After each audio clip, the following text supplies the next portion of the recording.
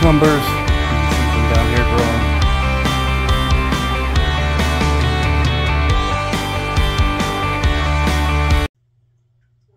Hi everybody, this is Suburban Prepper here, and I'm going to do a review of the 6 best prepper books that I think are out there, in particular order, of course. Now, everybody's got an opinion. I got mine, so it may differ, and that's okay. So coming in number 6 is 100 Deadly Skills. And I have a lot of prepper books that made the list, but it came in 6. It's more of a task condition standard kind of book, and I wanted to highlight just like a point here.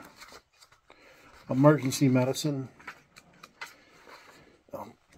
real basic stuff, and like using dental floss to suture a wound, I would not recommend that. Basic splinting. It's basic emergency medicine, but it does go over different scenarios that are important, and it does make the list. 100 Deadly Skills. My next book, on number 5 on the list, is Prepper's Long-Term Survival Guide. This is similar to 100 Deadly Skills, but more related to prepping specifically. And it's a good book. It's a good intro book. There's 12 chapters, and I recommend it. So, my next, number 4, is a 4-book series on bushcraft.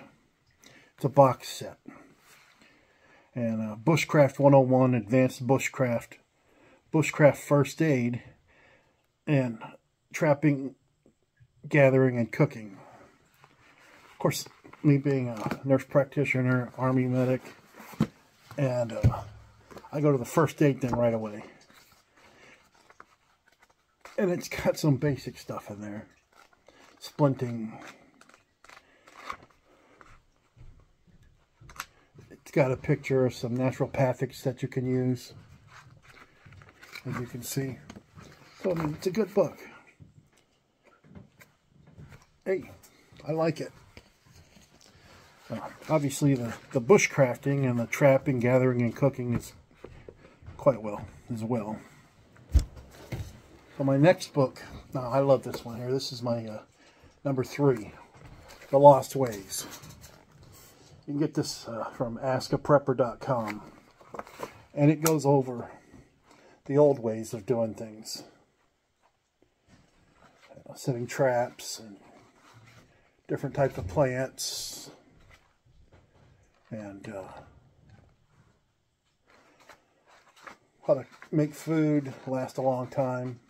There's pictures in it, and it's a good how-to book. I like it a lot. It even has a section on raising a posse. Of course, we call those mutual assistance groups nowadays. So my number 2 book, and here come my puppies. My number 2 book, of course, well, when my puppies come, I gotta say hi. This is my sweetheart, Mona Lisa. Hi, say hi to everybody, Mama. Yeah, she's a good girl. Yeah, she's a good girl. Yeah. She's just happy to be here. Yeah. All right. Thank you. Silly pet tricks. Yeah, she's a good girl. So my number 2 book is U.S. Army Improvised Munitions Handbook. And basically, I like this book because it goes to the down and dirty. As the song goes, dirty deeds done dirt cheap. And this is what that book's about. There's at your own risk kind of thing here. Explosives, propellants, mine grenades, mortars, rockets, ammunition, fuses, detonators, and delay mechanisms. So it's I like to think of that song, Dirty Deeds Done Dirt Cheap, and any other song that could be morbid. Another one, Bites the Dust, maybe. So I like this one. This is my number 2.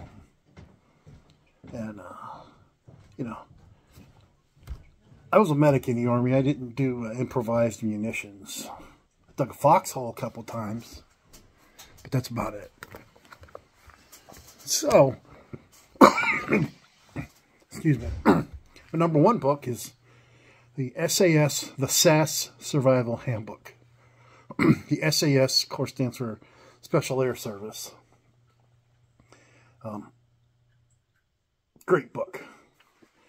What I love about this book the most is this no-nonsense self-defense moves that you can make. And as you can see here, it goes over the proper way to throw a punch. I mean, some people didn't how to do a palm strike, a forearm strike, and how to be on guard and how to block. Self-defense. And it's no nonsense. Of course, it goes over the other stuff related to prepping in different chapters. And I tell you, I just love this book.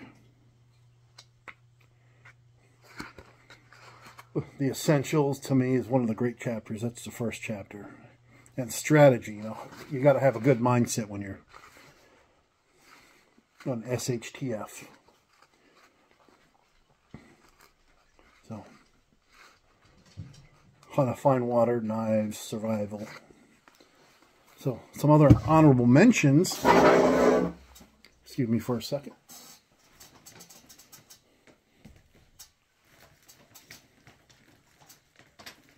Are, of course, I didn't grab them right away. Let me get this here. Honorable mentions include,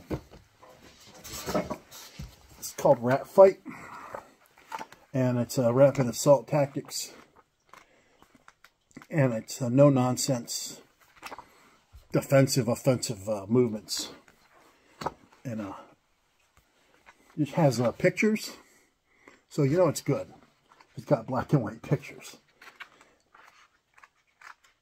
And I mean, this is something you can practice with somebody slow, you know, crawl, walk, run kind of situation. And it's a good book. Combat Secrets of the World's Deadliest Fighters. Yeah. My next mention is The Forager's Guide to Wild Foods. You know, foraging. And the good thing about this book, it's in color. And it tells you where things are in what region of the United States.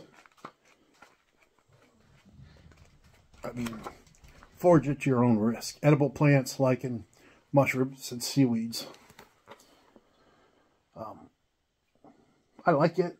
I like this book a lot. I've learned a lot from it. So, this is my foraging book. Hard to forage in the winter, but of course every prepper, I don't care who you are, you need a home remedy, how to fix things books. And when I bought this, I was a new homeowner. And I'm still not an, you know, I still got a lot to learn. But it shows me a lot of the stuff that you can do. You know, it's one thing to have the books on a hard drive, and if that hard drive crashes, well, I got a hard drive here. It's called a book. Now this one here is paramilitary covert operations. I just bought it to read. It goes over paramilitary operations. The truth of the matter is, the infantry guidebook is going to be just for the civilian just as good. I mean, there's I just read it out of curiosity. It's definitely not on my top 6 or top 10 list, to be honest. Now this one here, I'm going to move this paper, is Living Off the Land here. Hunting, Gathering, Survival Manual. 221 skills.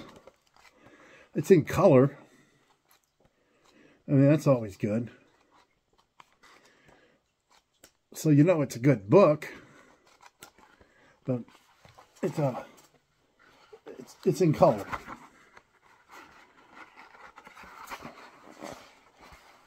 Hunting, it goes over a lot of the outdoor stuff. And excuse me, I try to get the first page here. Hunting, fishing. Well, we don't have pine trees around here, so you know, how to trap, badgers, finding wild onions. I mean, there's all different chapters. Cattail, I've learned, is a superfood. Living wild. So there's different 221 chapters. Like, well, here's a good one in reference to preparation. How to smoke your food. Of course, I have a smoker that I use wood. But I guess if you're out in the wild and get salty with brine fish. So you can't see it here, but I've got tons of salt for curing meat. Yeah, that's those are my books. I've got a shelf cases full of other books. They're in the prepping domain, but more related to my interests, like gardening, medical, and some other how to fix things books. But like I said, the first 6 are my go-to prepper books. I try not to include military manuals, but this Munitions was just so awesome to read. And, you know, another one bites the dust, dirty deed done dirt cheap kind of thing. So that's why I have it. All right, everybody, have a good day. Suburban Prepper, Roger Wilco, over and out.